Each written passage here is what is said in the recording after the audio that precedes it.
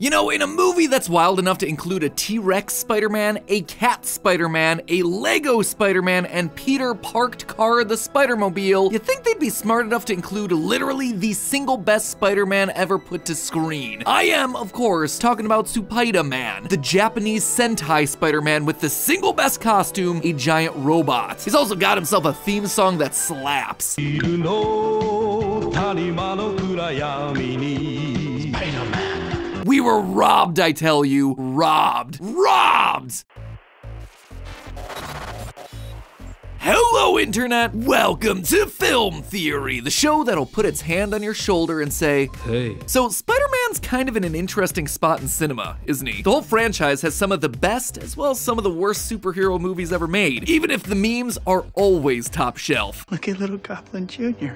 Gonna cry. But one movie I don't think anyone saw going as hard as it did, 2018's animated Into the Spiderverse, telling the story of Miles Morales as he takes up the mantle of Spider-Man after his Peter Parker is killed. Thankfully, he gets himself a ton of help figuring out what to do in the form of spider people from various different universes dragged into Miles' dimension by the movie's big bad. What felt like it could easily have been a cynical cash grab turned out to exceed everyone's expectations. It's considered to be one of the best, if not the single best Spider-Man movie ever made. It's beloved by critics, it made a killing at the box office, it won all the awards. So when we all heard that it was getting a pair of sequels and Across and Beyond the Spider-Verse, let's just say that those movies had a lot to live up to. And thankfully, the recently released Across the Spider-Verse is great. Seriously, when this movie first got teased, I was concerned that it was just gonna turn into a cameo fest with too much fan service. And while it did lean in more on the cameos and fan service than the previous one, it also managed to be a worthy sequel to one of the best superhero films ever made. Even if that cliffhanger at the end did leave me a little bit disappointed. Also, I don't think this was a problem with the movie, but just one with the theaters that I saw it in having really bad audio mixing. I had a hard time hearing a lot of Gwen and Hobie's dialogue at various points. I thought it was just a me thing. You know, I am getting older these days, maybe my hearing's going, but then I started seeing other people bringing it up online. Anyway, here's hoping that they get the whole thing resolved. Even considering those minor hiccups though, the movie was a visual masterpiece, throwing us into multiple new universes and showing us hundreds, literal hundreds of new Spider-Men, each with their own unique visual aesthetics and styles. For me, the standouts had to be Spider-Gwen's watercolor world and the incredible 80s paper cutout animations of Spider-Punk. Also, biggest laugh clearly goes to the Lego universe, which turns out was animated by a 14-year-old?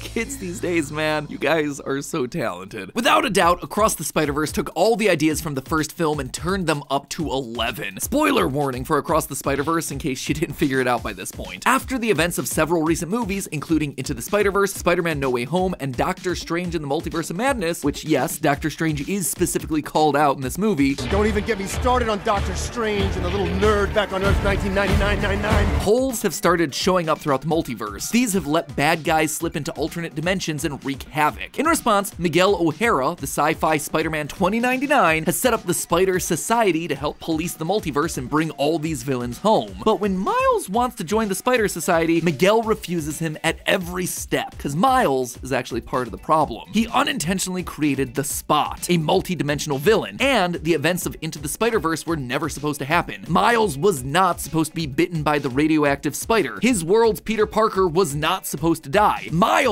was never supposed to take on the role of Spider-Man in the first place. What's even worse, that spider that bit Miles wasn't even from his universe. So Miles is the original anomaly that started knocking over all these dominoes. So to help set things straight, Miguel and his Spider Society are trying their best to, quote, restore the canon, to make things right by ensuring that the big events that are supposed to happen to every Spider-Man across every world actually happen. And if they don't, well then the multiverse itself could collapse. You know, no pressure. But see, loyal theorists, I have a problem with his line of logic. It doesn't sit right with me given everything that we see both in this movie and throughout the wider multiverse that this movie sits within. I think Miguel is making a huge mistake here. I think he's wrong about the whole canon events thing. I also think he's wrong about Miles being the real danger of all of this. And that error is ultimately going to destroy everything that we love about every superhero movie if they don't set things right. We're not only looking at the collapse of the Spider-Verse here, we are looking at the end of the Marvel Cinematic Universe. So change into your Spider Sony phone as friends and let's swing into it. Within the film, we're introduced to the idea of canon events. According to Miguel, these are fixed events in time that must happen for a universe to remain stable. Basically, it's the explanation for why so many different versions of Spider-Man across so many different stories all experience the same things. They had to happen for that universe to exist. Now, they don't outright give us an explicit list of canon events that have to occur for all the Spider-Man, but they do show us images of several others within the web of life and destiny. The ones I spotted included a spider bite giving someone superpowers, the death of an Uncle Ben-esque figure teaching Spider-Man the lesson that with great power comes great responsibility, connecting with a love interest, sometimes with an upside-down kiss in the rain, a wedding to a love interest, a symbiote creating a nemesis, throwing the Spider-Man costume away, and being crushed by rubble before finding the strength to lift it. Gwen also mentions that in every other universe, Gwen Stacy falls for Spider-Man, and in every universe it doesn't work out, so that one may or may not be a canon event as well. But the big one, the one that applies the most to this particular story, a police captain close to Spider-Man dies, usually by trying to save a child from falling debris. This is where the main conflict of the story comes in. Miles' dad is about to be sworn in as captain of the NYPD, and obviously he doesn't want his dad to die, but you apparently can't bypass a canon event, and Miguel refuses to let Miles leave to save his father's life. This is something that Miguel had to learn the hard way. According to Miguel, he wanted to be happy with a family, and so he found himself a universe where that universe's version of him had been killed. He then stepped in and secretly replaced his dead self. It sounds complicated, but basically he just pulled a Rick and Morty. In fact, if we're being honest, this whole movie is just pulling one big Rick and Morty, Spider Society, Citadel of Ricks much. It's not a bad thing, I'm just saying. Anyway, Miguel stepping in was an issue since his death was considered to be a canon event in that timeline, leading to that universe collapsing. People were erased from existence, including Miguel's daughter, who disappeared in his arms. By the end of it all, the universe was gone, leaving Miguel devastated and determined to make sure that it never happened again. This threat also checks out in the movie too. As soon as Miles saves Captain Singh in Mumbattan and bypasses the canon event there, a dark hole starts swallowing up that world. All of this sets up a great conflict between Miles and Miguel for the rest of the movie. Just like Miles, we don't want his dad to die, but just like Miguel, we don't want that universe to collapse either. But here's the thing, when I really sat down and started thinking about this, the whole canon events thing, I'm not buying it. First of all, I have a lot of questions about Miguel's story here. He claims that the universe with his family collapsed because he bypassed a canon event. So does that mean that Miguel's death was a canon event? But who then was it a canon event for? Was he the Uncle Ben or the police captain in this situation? Or was he just some random guy? Was he the Spider-Man of that world? He has the powers in the title after all. Would that then mean that Spider-Man's death is a canon event? That shouldn't be the case since Miguel later yells at Miles for getting the Spider-Man of his world killed. And considering how much Marvel, Disney, and Sony want to milk this character until the end of time, something tells me that Spider-Man's death is not going to be a corporate approved canon event that's going to happen all the time. Additionally, how many times has Miguel seen this actually happen? We only see the one instance, so is Miguel working with a data set of just one? That isn't enough test cases to make such a weird multiversal Big Brother organization that's okay with so many people dying. In short, it doesn't make sense, and the other canon events start falling apart too when you really look at them. Like, speaking of Miles getting his Peter Parker killed, didn't that disrupt every other canon event of Miles's universe? Shouldn't that universe have imploded? Or is that universe self-correcting around Miles? Given how much of an anomaly Miguel makes Miles out to be, that probably shouldn't be the case if Miguel is truly right in his hypothesis. Another easy example would be the symbiote attaching to someone and becoming a nemesis for Spider-Man. What's the problem here? Well, Across the Spider-Verse features a moment where the Spot briefly pops into the universe of the Tom Hardy Venom movies to steal some gum, but it doesn't seem like there's a Spider-Man in the Venomverse for Eddie Brock to butt heads with, considering Eddie doesn't react to Spider-Man being unmasked when he briefly crossed over into the MCU during the post-credit scene for Let There Be Carnage. Another example would be Spider-Man connecting with and marrying their love interest. This problem comes with the Amazing Spider-Man films, which are directly connected to this universe through a cameo with Andrew Garfield. Sure, he fell in love with Gwen Stacy in his world, but after her death, he focuses all of his time and energy into being Spider-Man, as he explains in No Way Home. You have someone? Well,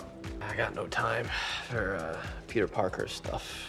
That is years without a love interest, without building any sort of a relationship, without a wedding, etc., etc. And yet, as far as we can tell, the world of the Amazing Spider-Man still hasn't collapsed nearly a decade after we last saw it. Thirdly, we gotta talk about the Uncle Ben moment. This death is supposed to be a massive world-shaking event that sets Spider-Man on his path, teaching him all about power and responsibility. Now, it doesn't literally need to be a Ben Parker who dies. For Miles, it was Uncle Aaron. For Gwen, it was her friend Peter Parker. For Miguel, it looks like it was his daughter. But here's the issue that I find with all of this. Tom Holland's Peter Parker operates as Spider-Man in the MCU for literal actual years before he eventually has his Uncle Ben moment. Just to make sure that we're all on the same page here, the writers of the MCU Spider-Man movies have stated that Uncle Ben's death in the MCU did happen, but it didn't have the same impact on Holland's Peter Parker as the others across the multiverse. Instead, the importance of this moment was shifted onto Aunt May in Spider-Man No Way Home. Now, you might be thinking, hey, it happens eventually, so we're all good, but are we just gonna ignore the timeline here? In every other dimension that we've ever seen ever, this Uncle Ben moment happens within months, even days after he's bitten by the spider. And across the Spiderverse, Paviter Prabhakar has been operating as Spider-Man for just 6 months, and clearly he's already had his Uncle Ben moment. The Maguire, Garfield, and Miles Morales Spider-Man have all had their uncles die within just days of getting bit. And yet the MCU isn't on the brink of collapse because Spider-Man hasn't had his Uncle Ben moment as quickly as all the other universes. But the thing that really drove the nail into the coffin for me, one of the biggest of these so-called canon events has to be a spider biting someone and giving him powers. So that universe has a Spider-Man to begin with, right? Well, we see the spider bite as the first canon event that's explained to Miles. And yet, at the end of the movie, when we visit Earth 42, the world where Miles' spider came from, that doesn't have a Spider-Man, and it's still there. Sure, it's not in great shape. There's a lot of crime, a sinister six cartel that seems to be running things, massive fires throughout all of New York City, but the world itself has not collapsed. Now, I can already hear plenty of you furiously typing away in the comments. Just because these canon events haven't happened yet in these worlds doesn't mean they won't happen. And the order of the canon events doesn't necessarily need to be the same every time. And believe me, I hear you. That was one of my initial thoughts when I was crafting this theory too. But again, it doesn't line up with what we see in the movie. All thanks to that necessary death of a police captain close to Spider-Man bit that drives the whole conflict. Remember, Mumbattan starts collapsing immediately after Miles saves Captain Singh. Literal seconds after that event. If canon events don't have to happen at specific times, couldn't Captain Singh or another captain have just died later in the story of that world? And yet, here's Miles' world, which is totally fine. It didn't collapse when Peter Parker died. All of this tells me that what the movie says about canon events and the fallout of breaking canon is wrong. Miguel has misidentified the problem. What we're seeing in these movies isn't the breaking of canon, it's incursions, just like we've been seeing in the Marvel Cinematic Universe. And that is way, way worse than any of these Spider-Men think it is. Now, if you dropped off the main MCU after Endgame, you might not know what I'm talking about here. We first learn about incursions in Doctor Strange in the Multiverse of Madness, when Strange is brought before the Illuminati of Earth 838. Even your arrival here confuses and destabilizes reality. The larger the footprint you leave behind, the greater the risk of an incursion. Basically, when people from one universe cross into another, the two universes start getting pulled together. Everything starts breaking down until at least one of the universes is torn apart at the seams, killing everyone in it. Sounds familiar, doesn't it? This is an incursion, and they are no joke. We see what's left of a universe after its incursion, and it's a wasteland. It is a void of nothingness. This is such a big threat that the Illuminati think Doctor Strange merely existing in their universe is a major risk, and that he needs to be dealt with. But hold on, why am I connecting this movie to the MCU? Sony is the one that's making the Spider-Verse films, not Marvel. And that's correct, but Spider-Verse goes well out of its way to make sure that there is a connection established to the MCU. And it's not a blink and you miss it cameo or offhanded reference either. Like I said at the top of the episode, Miguel straight up references the events of No Way Home and Multiverse of Madness within the first 15 minutes of this movie. Don't even get me started on Doctor Strange and the little nerd back on Earth 1999-99. Earth 1999-99 is a designation of the MCU in Marvel multimedia, first called out in the official handbook of the Marvel Universe A to Z. No Way Home connected the older Sony films to the MCU multiverse, so the projections of both Andrew Garfield and Tobey Maguire's Spider-Man also connect this movie to them too. The Spot briefly visits Mrs. Chen from the Venom movies, a world also connected through No Way Home, and Donald Glover cameos as a variant of Uncle Aaron suited up as the Prowler, the same role that we see him play in the MCU. But the linchpin that 100% slots this into the Marvel Cinematic Multiverse now, when Miguel begins his explanation of the Spider-Verse to Miles, he projects a simulation of the multiverse, one that looks exactly like how the multiverse has been portrayed throughout the MCU. And I'm not just talking, oh, it kind of looks like it if you squint at it, I guess. This is exactly the same glowing, glimmering white threads branching off into multiple timelines, just like what we saw in Loki, just like what we saw in Quantumania. Having all of these connections to the MCU, positioning this as part of the wider Marvel Cinematic franchise, means that we have to bring in the MCU logic here. Sony can't have their MCU cake and eat it too, even if they do buy 2 cakes. If people from one universe crossing over into another universe is something that causes incursions, that is what we're seeing in this franchise. And it explains everything. It solves all of the issues that we've been having. When Miguel crossed over into that other universe where he died so he could live a happy life with his family, he caused that world to be erased through an incursion. It explains why Earth 42, the world without a Spider-Man because our Miles got bit by its spider, is totally fine despite it breaking canon. No extra-dimensional visitors have spent any significant time there, thereby avoiding an incursion. It also explains what's happening in Mumbattan. Miles, Gwen, Spider-Punk, and the Spot basically destroy a massive stretch of the city, leaving a giant footprint behind. The hole that opens up in Mumbattan is the beginnings of an incursion, one that the Spider Society is arguably making worse by trying to fix. And that's the bitter irony in all of this. In Miguel's desire to try and fix the problem that he wrongly identifies as breaking the canon, what's he do? He gathers Spider people from across the multiverse into one place, and then he sends them on missions to realities that aren't their own. Every single time that he does that, the Spider Society is risking another massive series of these universe-ending events. In short, by trying to help the situation, by forcing things to fit a proper mold, to be the right, correct way, Miguel has made it exponentially worse, not only increasing the risk of incursions happening throughout the multiverse, but by indoctrinating a literal army of spider people into simply standing by while innocent victims die, all in preservation of things being done the right way, the correct way. And thematically, this theory makes a lot of sense. The story that I suspect that the Spider-Verse franchise is trying to tell us is that anyone can be Spider-Man, but that everyone is gonna be doing it their own way. Everyone is gonna be doing it a little differently. Everyone's gonna carry that responsibility differently. But that doesn't mean that they're doing it wrong. You are your own person, and you can choose your destiny. You are not the product of a bunch of events that came before you. Miguel getting angry at Miles for messing up how things are supposed to happen, yelling at him because he's not supposed to be a Spider-Man, that could be a stand-in for a lot of the audience resistant to change. An audience who wants to see the same stories playing out over and over again the right way. Or that can also be a stand-in for where we are in society today, where certain classes of people are allowed to do things with their lives that others aren't just because they're right or correct. Just like how certain people can and can't be Spider-Man in Miguel's eyes. But Miles turns that entire idea on its head. Being told that he isn't supposed to be Spider-Man gives Miles the freedom, the permission to stop trying to be Spider-Man, to stop trying to think about what Peter Parker or Miguel O'Hara or Gwen Stacy would do, and instead to just be himself, to just be Miles. Like he says in this moment, everyone keeps telling me how my story